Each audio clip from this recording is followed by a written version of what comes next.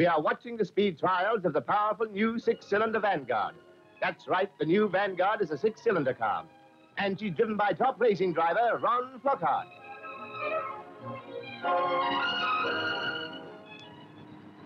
The new Vanguard 6 has a top speed of 90 miles an hour. It's the car with a proven design and superlative performance.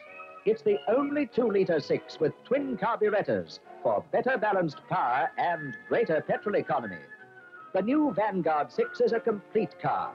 You have demister, cooler, heater, windscreen washers, and a completely redesigned dashboard that's padded for safety. And the Vanguard is upholstered in a new type of fabric that's both beautiful and durable. Up front, a stabilizing torsion bar gives the new Vanguard 6 amazing control on the road. The new Vanguard 6, proven in design and more powerful than ever.